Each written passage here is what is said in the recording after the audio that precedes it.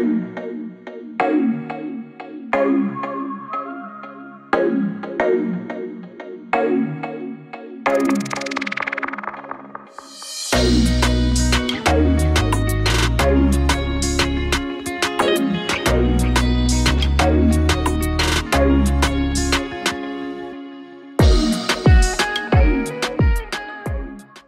everyone, and welcome back to another episode of Try This. Today we're going to be trying, well, rather looking at some really cool cassette tapes that I recently got in the mail, and, through some various other places like thrift stores and record shops. Oh boy, do we have some goodies today. I can't wait to rip into these packages and see what amazing treasures we have inside.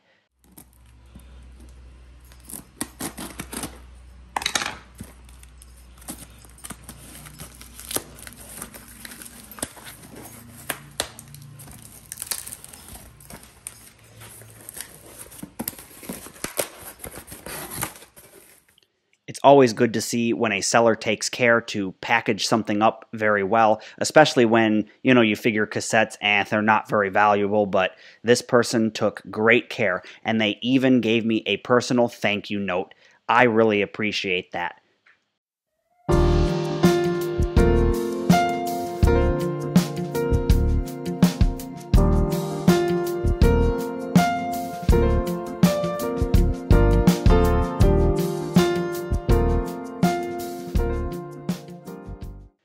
These are the Crusin Classics cassette tapes. I believe there's 6 of them to the set, and I have all of them. Mine are in mint condition, still sealed. This is an amazing set, not only for the music that's on them, but also from a retail standpoint, because these came from the gas station chain Shell.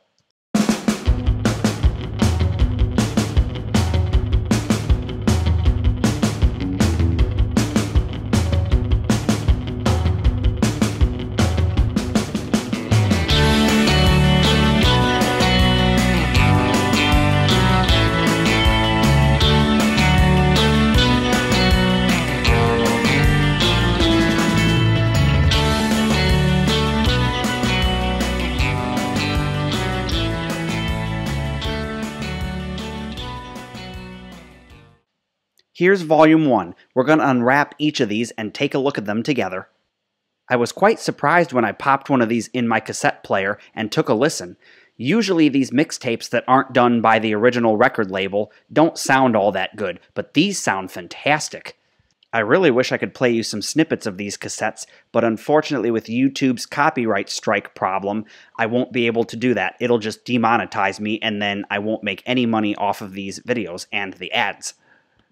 Pulling the cassette out and taking a look at the J-card is awesome. I love a good J-card, especially when it has retail stuff like this all over it. Just looking at the Shell motor oil and these rebates brings smiles. I wonder if they would still honor that rebate if I sent it in. Yeah, I doubt it.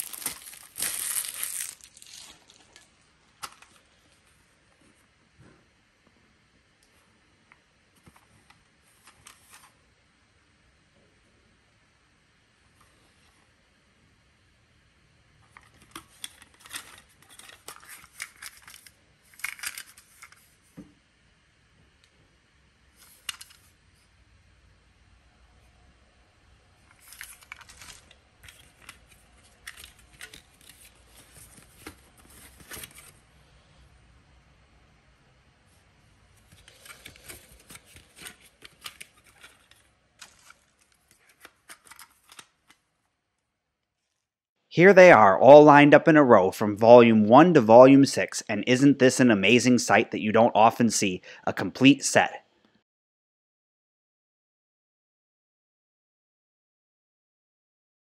Here's an artist you've probably never heard of. This is the Alan Parsons Project, and I mainly got this cassette tape because I'd heard someone else showing it off in one of their boombox videos, and I was like, wow, that kind of sounds super 80s, and, you know, what better to put into a vintage boombox from the 80s than something that sounds super 80s? Anyway, so I'd never heard of them myself. Apparently, it's a very popular artist from the 80s. Does a lot of electronic kind of music. Really weird music, actually. But, of course, all the wrapped ones I bought off of eBay. And you can usually go on eBay, type in a artist that you're looking for or a specific cassette, and if you type in sealed or new, it'll usually come up with at least one or two examples that you can get for a reasonable price, usually, you know, around $10 or so for a brand new sealed one.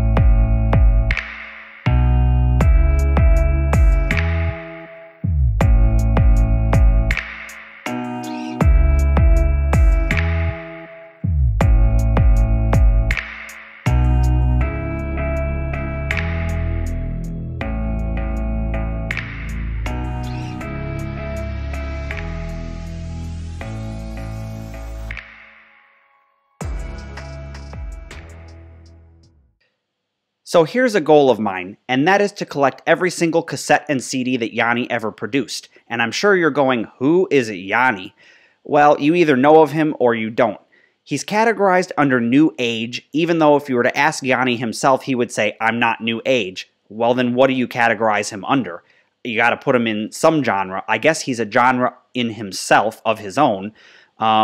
Anyways, he does instrumental music, and sometimes his songs will have vocals in them, and not in the sense of singing with lyrics, but kind of like humming or harmonizing in a way. It's really great music to listen to if you're just editing some videos or, you know, working on a puzzle, whatever. It's kind of good background music. Yanni is a very popular artist. He's known all over the world and has millions of followers. If you have not heard of Yanni, I highly recommend that you check him out because his music is very upbeat and jazzy. It's amazing.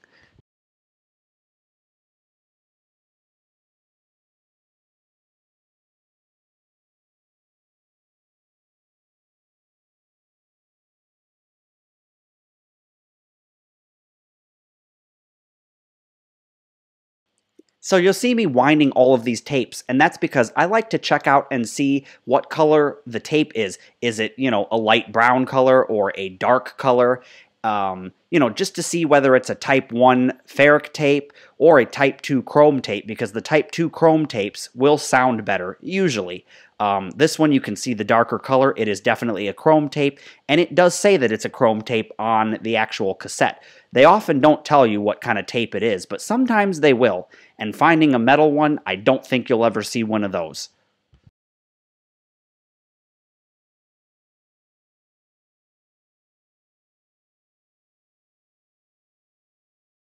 This is what I love about physical media and getting back into it. For the longest time, I was like, ugh, physical media is stupid, it sucks, I hate it. Why would I not just download it and have one hard drive with everything on it and not have to have hundreds or thousands of individual items? And then you kind of realize the boom boxes are freaking awesome from the 1980s. Well, and once you get a boom box, then you're going to need stuff to play on it, and so you start getting cassette tapes. And then you're like, why don't I have a high-end cassette deck? And so you start searching for one of those. And that leads you down the rabbit hole of collecting tapes and CDs and all kinds of other formats. And some of this stuff is only released on physical media. You can't find the digital version. Or, for example, like things like Netflix for movies. they have the movie that you want on there, and you're like, wow, that's awesome. And then one day it's just, well, we're not going to have it anymore, and it's gone. So unless you physically have a copy of it, you know, whatever service you're getting that file from or streaming from, one day they could just take it away. So sometimes having the physical media is better. You know, and often you'll find versions of songs that are slightly different on physical media. You can see I'm having a hard time getting this wrapping off of this Reba McEntire tape. And, you know, I knew she was a good artist, and there were a few songs I liked of hers, but I didn't think there were this many. And, you know, I'm not really a fan of country music, especially old country music, but this is more, you know, her newer stuff. When you start getting into Reba McEntire's more popular things and her newer stuff, it's more country pop rather than, you know, old school country from the hills of Tennessee or whatnot. So when I popped this one in my cassette tape player, it sounded fantastic, and that's because you can see they used Dolby noise reduction. I think this is HR Pro or whatever they call it. It's a high-end noise reduction, and I believe we're going to wind the tape to see exactly what kind of tape this is. Sorry, it takes a while doing it with your finger. I should get the Bic pen. And yes, it's the darker tape, which is chrome, and that means it sounds freaking fantastic when you put it in a high-end tape deck.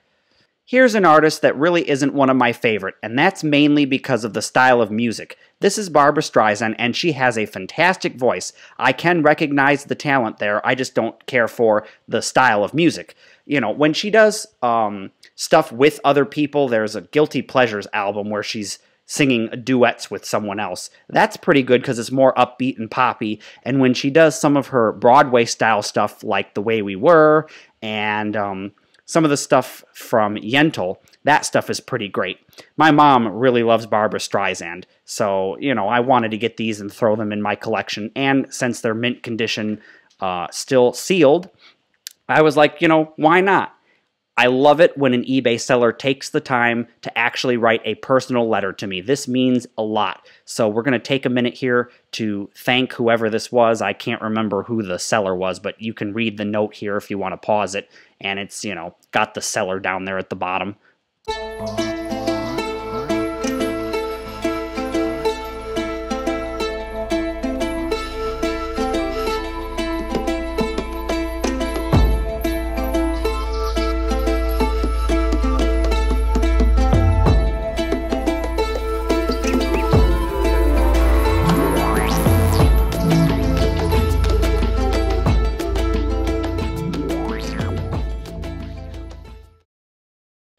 I hope you're enjoying taking a look at these mint condition sealed cassette tapes that I've been getting off of eBay.